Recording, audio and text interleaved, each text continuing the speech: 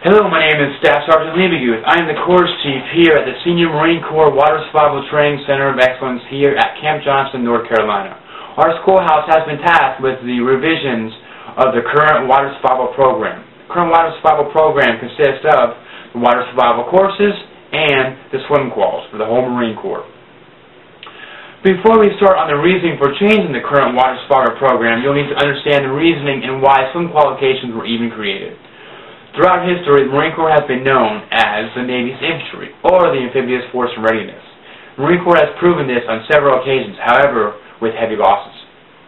One of the most famous amphibious beach landings, was the Battle of Tarawa. During that battle, the Marine Corps had lost over one-third of their amphibious forces even before they had hit the beach. It is mainly due to this catastrophic event that the Marine Corps needed to implement some type of water survival training program. The current water survival program consists of the Combat Water Survival Safety Course, a CWSS course, the Marine Corps Instructor of Water Survival Course, or also known as McQuist course, the Marine Corps Instructor Trainer of Water Survival course, or also known as the McQuist IT course, and the most important part of the water survival program, which is the swim qualifications. Swim qualifications are very important due to the fact that every single Marine in the Marine Corps has to conduct a swim qualification, whether being officer or enlisted. The swim qualifications consist of Combat Water Survival 4, 3, 2, and 1.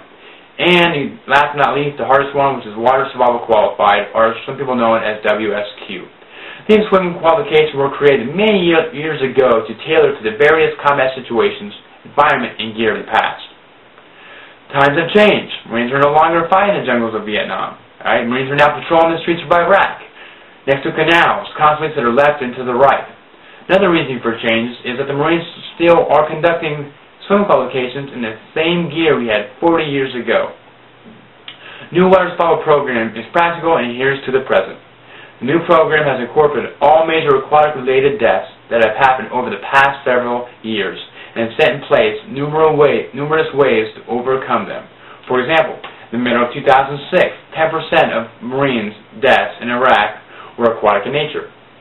Being an infantryman, I know the limitations that a heavy vest would have on one person and how difficult it is to patrol next to a canal at night, either on foot or while driving an up-armored vehicle while wearing night vision goggles. Definitely not safe. Our new program teaches Marines on how to safely shed their gear in aquatic emergency and how to escape from a submerged aircraft or vehicle. Marines should not be dying during a water survival instructor's watch.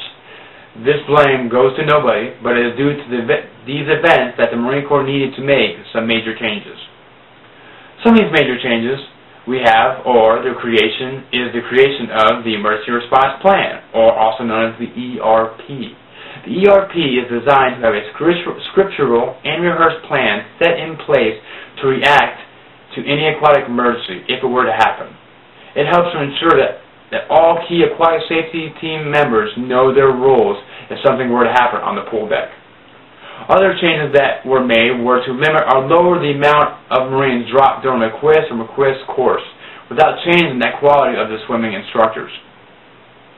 These changes to the current water survival program will prove to be highly beneficial in saving Marines' lives later on down the road. Thank you.